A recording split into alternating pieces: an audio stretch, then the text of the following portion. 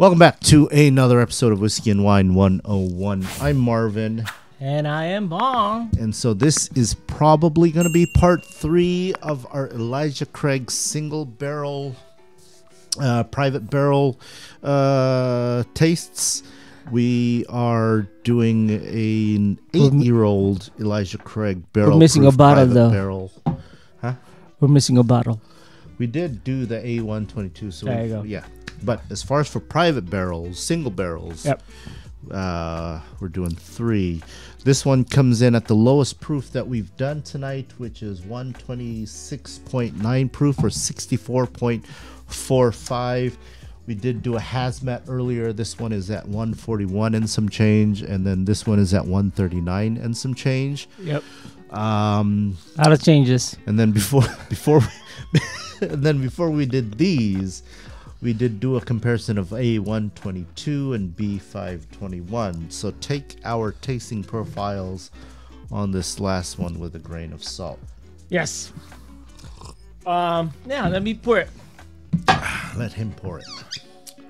While he's doing that, if you haven't followed Whiskey and Wine 101 on YouTube, definitely hit that subscribe button, thumbs up. Please, it really does help. And then the notification bell if you want to see or get notified for future videos. All right. And help us out.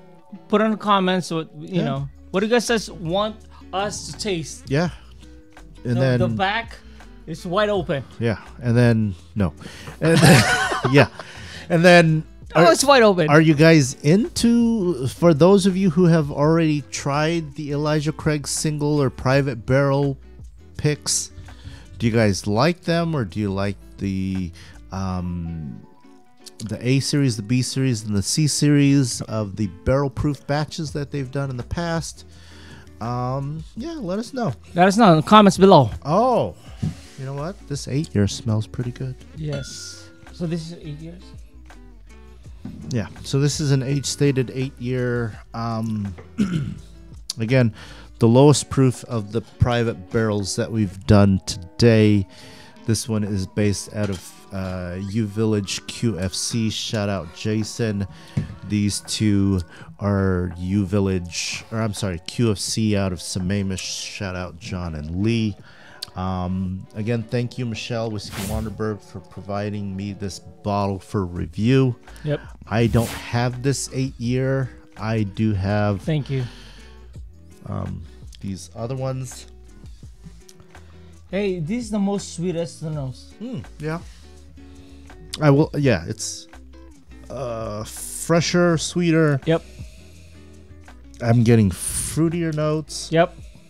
I'm not getting a heavy barrel char that I normally get from Heaven Hill or Elijah Craig. Yeah, not even a char. No, or oak. Cheers. Yeah. Wow. Not bad. Not bad at all. Also, while you're at it, check out the other video that we did, breaking them up into 2 or 3 parts, because I don't think you want to watch us that long. Wow. Candy. I'm getting like butterscotch hard candy, like a Werther's. I haven't tasted it yet. This was full a while ago. And I made 2 refills right here. Wow. Alright, what's the proof on this one? 126. There's 126. There is still some heat on it, but it's very sweet. The mid palate to me gets a lot of, again, the standard caramel and brown sugar. You know, it's not the Werther's caramel, but the yellow wrapper, generic one that you get in like those Halloween grab bags. 10%. Wow. I am getting bitter. That is surprising for me. You like it? It's more spicier than this one. This is 128, Yeah. and then that one's 139. Yeah. Wow. The The heat from the ethanol does linger on the tongue, More. but if you haven't seen the original video, this one made me cough pretty good. This one is tolerable. I'm not getting that Kentucky hug, but also I'm not sure if it's because our palates have acclimated, because this is like our 5th pour of the evening. Yeah, as you can see some other videos, if it's too strong, I usually go for the water. I never did a water on that one. So for this 8-year, there's not a lot of that barrel char. There is some barrel bitterness. So Go back. this, out of the 3, they're all pretty good. They're pretty good. And thank you again, Whiskey Monoberg. I do think, though, the lower proof is definitely easier than the hazmat. This one's 141, so that should just hurt in general. But this is more spicier than that one, though. Which is gonna... I will say I did add water, a couple of drops of water to the hazmats, and that opened them up. I think it's pretty similar. I got a little bit left on this one. I got the spiciness of this one with the same with Nope, that's charred. A122.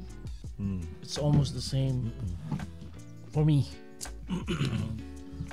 Those different. They are from the the Elijah Craig that we did. Sorry. So at least as of tonight, for me, this is pretty good.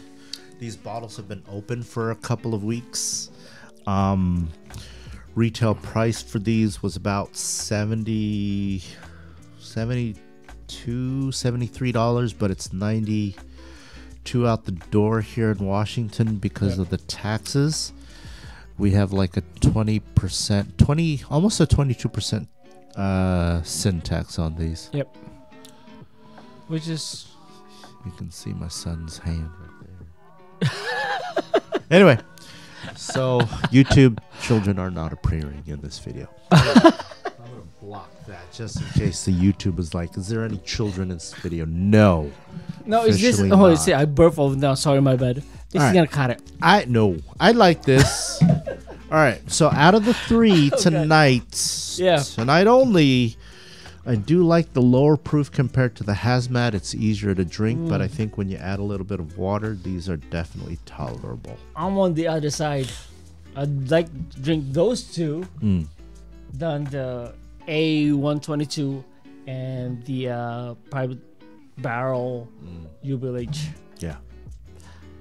This one and then the A122 is almost the same. Sorry, but that's how I felt about it. Maybe you feel the same way too. Just hey, hit us in the comments. I have a little bit of an A122 left. Yeah, because it's almost the same. No. No? I would say this is sweeter.